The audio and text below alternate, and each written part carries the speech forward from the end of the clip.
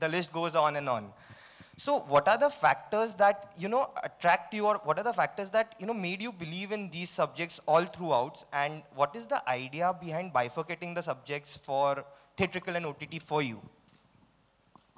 I Mesh, your first question first. I've never looked at stories as male-centric or female-centric or hero-driven or heroine-driven. I've always looked at them as stories, and if they're compelling, they need to be told. Uh, if you look at the room around us, if you look at your own fraternity, we aren't answering questions basis a question from a female journalist or a male journalist. Life doesn't divide it that way. Uh, I will say this though on record. I have been extremely fortunate and blessed that stories with strong women characters find me, and it's not the other way around. So whether it be some of the amazing work that you've noted, and it is amazingly coincidental and nothing else that our last few years filmography reads like Shakuntala Devi, Durgamati, Sherni, Chori, Jalsa. The show that we are producing is called Hush Hush, directed by Tanuja Chandra. A proud fact, we have 5 directors that happen to be women who are live in our slate at the same time. So I'm not governed by different economics of films with women in the lead. I think it's just strong characters backed by great storytellers and partners like Amazon that allow us to do the work that we do. And there is no filter that we cut through like this.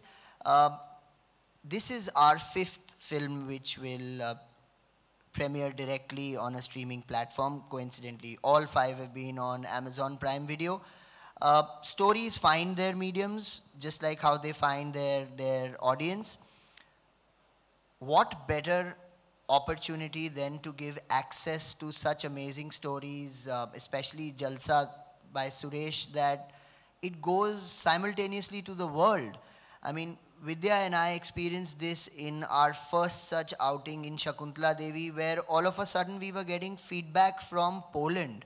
Her performance and the film was being raved about by audiences in Southeast Asia. So there are films that do tend to resonate better on certain mediums of personal consumption or at appointment consumption on the other hand. The distinction for us is, again, stories find their mediums. I'm a huge fan of theatrical releases. We have a couple of big ones lined up, but I think we like to go where our audience is, and Jalsa is an example of that. And my second question is to Mr. Manish. So, in theatrical medium, we have seen that the content creation for theater, it happens on Friday to Friday basis. Like every Friday, there is a new release. How does it work for OTT platform in terms of having a calendar for the particular month? Like what is the strategy of having content that caters to audience in a month?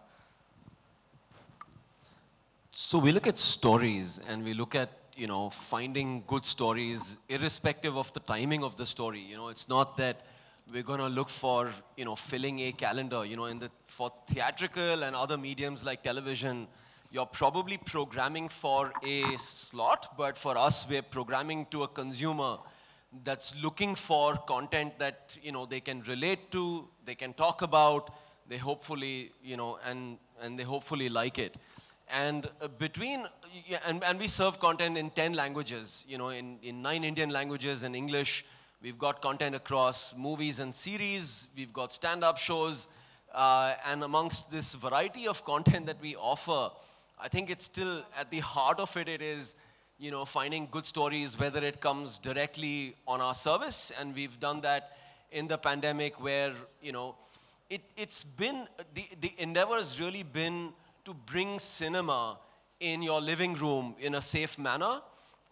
We've premiered over 50 films in the last 18 months, and we continue to do films even post-theatrical, So between all of that, I think, our heart still lies in great stories, and we'll find the right time to tell them. But yeah, hopefully they're all just great stories. Hi guys, Shravan from Ismaili here. So Reza, my question is to you. Here, on your left side, here. First of all, congratulations on the trailer. It looks fab. Thank you. You worked with Vidya in 2017 on Tumhari Sulu. How is it working with her on Jalsa? And what was that one aspect about Vidya and Shefali that you'd rediscovered while you were shooting for Jalsa? So, working with Vidya in 2017 and again working in 2021, it's become even more addictive now. Okay, so that's there. Now let me come to the point that what is the common part into it. In fact, my life making this film, I think we started shooting this film in August, July, August. Through and through, I've been surrounded by question mark, all the question marks, okay. Both of them, to my right and my left, they're exactly question banks. It's like as if you made a mistake by writing a script, the amount of questions they throw at you. Coupled with my team, with my DOP and my editor and my associate and everyone, okay, my writer. So I have just been, a barrage of questions have been thrown in. And the best part about working with them is the amount of involvement. See, there was a day I remember, like, I was shooting a scene with Rohini ji. Rohini ma'am is here. Please, a big round of applause for Rohini Hatangadi ma'am. She's here. Three of them were there on the set. And I had no other goal. How do I even pretend that I'm going to direct them? So I just took a break outside, came back, and I said, all I wanted that day to pass by and say that I shouldn't look like a fool. So I got away that day. So that's my thing. I mean, it's absolute pleasure to work with both of them, the amount of involvement that they show. So that's the common point, guys. We'll do the last couple of questions because, as always, we're running short of time. Hello. Hi Vidya ma'am. Hi Shefali ma'am. सबसे पहले आपको जलसा के लिए ढेर सारी शुभकामनाएं. जैसा कि आपकी फिल्म जलसा होली के मौके पे रिलीज हो रही, तो जाहिर सी बात है इस होली पे खूब जलसा ही जलसा होगा. मैं आप दोनों की इस बार की प्लानिंग के बारे में जानना चाहूँगा. होली के क्या कुछ जलसा करने वाली हैं? I have a plan for 18th night we are dropping. 17th night. I have a plan. मैं 18 तारीख को I'm going to sit with popcorn and samosa and malpua and मैं picture देखूंगी. I swear that is my plan of action. मैं कुछ दोस्तों को बुलाऊंगी और हम लोग जमीन पे बैठ के picture देखेंगे.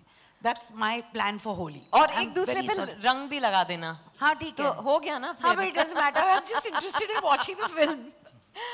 No, I really hope it is a celebration. Firstly, we haven't celebrated Holi in 2 years. So I think this year Holi is going to be big. It's going to be bigger for us because of Jalsa, inshallah. So yeah, hoping for the best, yeah.